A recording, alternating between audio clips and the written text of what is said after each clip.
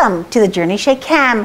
I would like to take this opportunity to thank you for accepting this challenge to work with a young person to help them through the first year of high school chemistry. It's going to be great fun, and I have laid out everything for you. You don't have to worry about knowing any chemistry because it's all completed and done for you. However, there are a few things that we need to go over so that you're prepared to accept this challenge. Well, every day we follow the same basic process. It starts out with introducing the day, and I say, welcome to the Journey Shake Cam, and I give the day in a code that will help all of us every single day. And the first day of school is 111. And that means the first quarter, the first week, and the first day. And there are 4 quarters in the year. And we'll go through how the grades are determined for the whole year and each semester. But this code is critical. And then there are 2 warm-up questions that are given. And the student is required to write these questions in a composition notebook. And this is critical for the success of the student. The warm-up questions must be written down with the code because there will be a quiz once a quarter to verify that the student has written everything down that is in the warm-up. And when we have the quiz, and I will discuss it when we talk about quizzes more specifically, the quiz will leave out critical numbers. So they have to have everything written completely in their composition notebook. And then they try to answer it to the best of their ability. And then I go over the answers in great detail.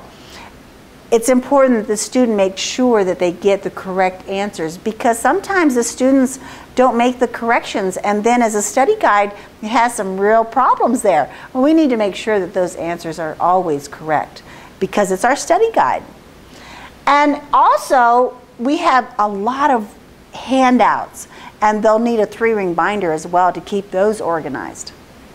Then, after we go over the answers to the 2 warm-up questions, we discuss some new material and take some notes. And I recommend that they put those notes in the composition notebook as well, because that way everything is right there, it's in sequential order that we need it. And that's a very good process. Then it's important for you as the facilitator to review whatever the assignment was that last evening. It's very important for students to go over their work the following day because that keeps us all on track and make sure that we understand as we're going because it is all very cumulative and we need to go over that assignment each day, and that is very, very important. And then there's a new worksheet, a new assignment to practice what we just learned for that day. And that's the daily process that we go through every day. Now, there are little bits of differences in between, but you'll be told how that works as we go when we do labs or we do a demonstration and that sort of thing. It's very self-explanatory. But this is the general process that we go through every day. Well, let's take a look at how we make the grade for the quarter. The quarter is composed of 4 different types of graded assignments. And the first one, the big one, are the assessments. And assessments are the same thing as tests, but tests are just kind of scary, so I like to call them assessments. And that's 40%. Then we have quizzes. And quizzes are 20% of the quarter grade. And as I said before, we'll have a warm-up quiz grade. And everything is graded on 100 points or 100%, which makes it very, very straightforward. And the warm-up quiz, I select 5 questions that we have gone over in the quarter, and I leave out critical numbers. But we know which one it is because it follows the code, and the code would be given on the quiz. We have 5 questions, each worth 20 points, giving a total of 100. And one of the most important things with grading in this process is that we always give partial credit when possible. And because there's 100 points on everything, there's usually plenty of places to give partial credit. And if something, for example, the warm-up quiz, if the question is completely wrong, if you take 10 points out of the 20, that's still not a passing score, but it's just needs a little bit more work to get it up to a passing score. But we like to give that partial credit. The other thing about grading that's very important is to be consistent, that whatever you do, the decisions that you make, you just continue to follow through with that process and be consistent. Consistency is critical. Then we have labs. I will perform all of the labs on the DVDs for the virtual student. And the virtual student will need, the student's not virtual, I'm the virtual one. But when I do the lab, I answer a lot of the lab questions as I go. It may be necessary to listen to those labs a couple of times to get all the information out. But I gather the data, the student needs to record that data so that they can write up a complete lab report. And the guidelines for the lab reports are given in the student packet, the first day packet for the students. It requires the title, the objective, the procedure, the data table, and any conclusions or further investigation questions that are asked are required in that complete write-up. And all of those labs go together for a 20% of the quarter grade. We consider chemistry to be a lab science, so labs are extremely important. Then we have other. Well, other is everything else, and that gives us 20%, and therefore we have 100%. Let's talk a little bit more specifically about some of the things that are in the other category. The first thing are the outlines or notes, and that depends on the facilitator how they would like to handle that. If you're using a textbook and you know which chapter, you just assign that chapter to be outlined. And due dates are given in that as well. And also sometimes there's terms to define, and that would be scored 100 points for one grade in the other category. And then we have homework checks. Well, it's the only thing that's not graded on 100% to begin with. What happens with that is that it is checked for completion. And oftentimes for review, we have 4-page worksheets. And if a student only does 3.5 out of 4, well, then they're given a check minus. And normally I always check those review sheets. A check minus would be 5 out of the 10 possible points. If the assignment is complete, then they get a check, which is 10 out of 10 points. And if it's not done, they don't get any points. It's a 0 on those checks. Then we add all 10 of those up to get one score of 100. And that gives us an idea if the students are doing the assignments, because it's critical for understanding. We have to practice. And oftentimes there are worksheet A, B, C, D, E, and F, and maybe the student doesn't need to go through that many practice problems. It's on an as-needed basis, and you'll understand that and see that for the student as we go through the process. And that total homework average then goes into the other category. Now there's also something that's for the student. They can do some extra credit. Normally what I have students do is bring in tissues or paper towels or something that's required for the classroom. It's a community service type of thing, and they get 100 points in the other category for that. Now all of these things are set up on an Excel spreadsheet for you. Everything is given, and once you make the score, you enter that on the spreadsheet and it will calculate it for you exactly. You don't have to worry about those details. It's all been done for you. And that's how we handle each quarter. And for the quarters then, we have 2 quarters for each semester. Quarter 1 is worth 40% of the semester grade. Quarter 2 is worth 40% of the semester grade.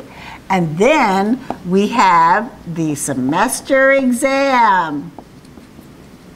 And that is worth 20% of the semester grade, giving us 100%. They would have 2 grades. Semester 1 and semester 2 would be how we are putting the quarters together for the 1 full year of chemistry.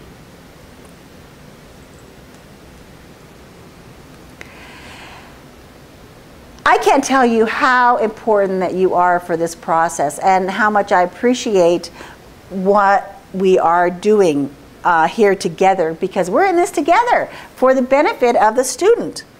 There is one more thing that I need to discuss with you, and that is one of my favorite assignments. They are called journal cards.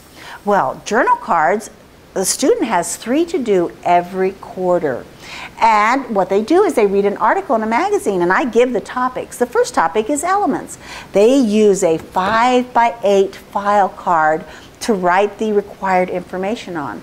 And this information is given in the first day packet for the student, as well as when the due dates are coming up. And the first thing they do is write their name, date, and time that they did this journal card. And if they're in a class, they would put which period it is.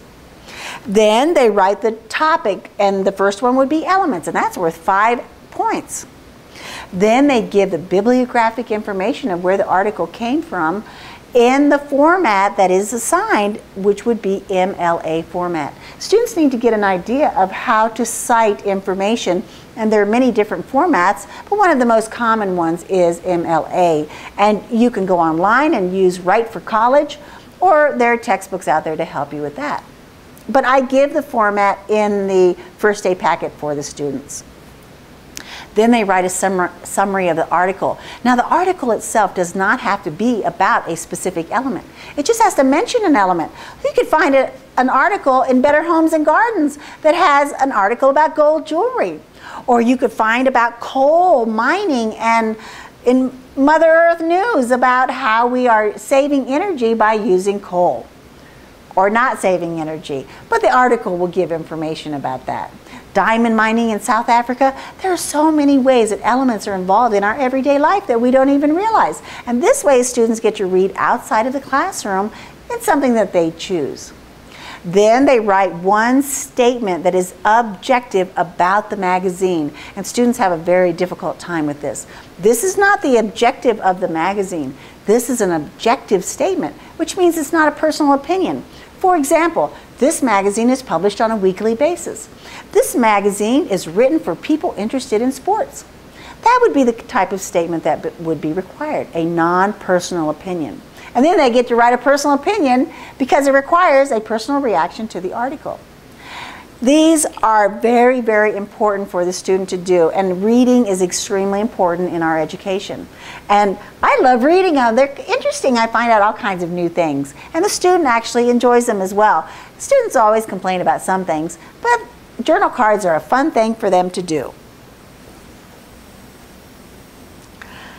And that's how we organize the year. And as I said, you don't have to worry about knowing any chemistry. I've taken care of all of that for you. And every day we have the same process, and you'll get used to it.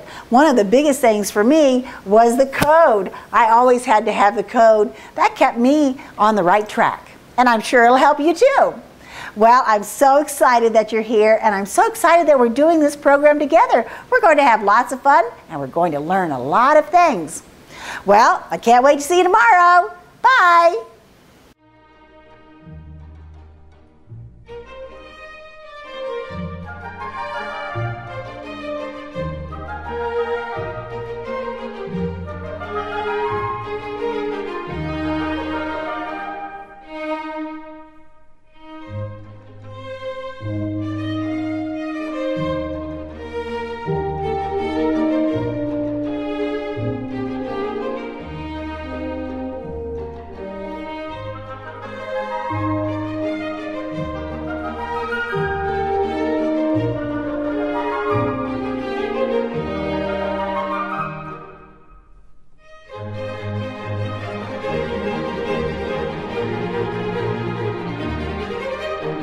Thank you.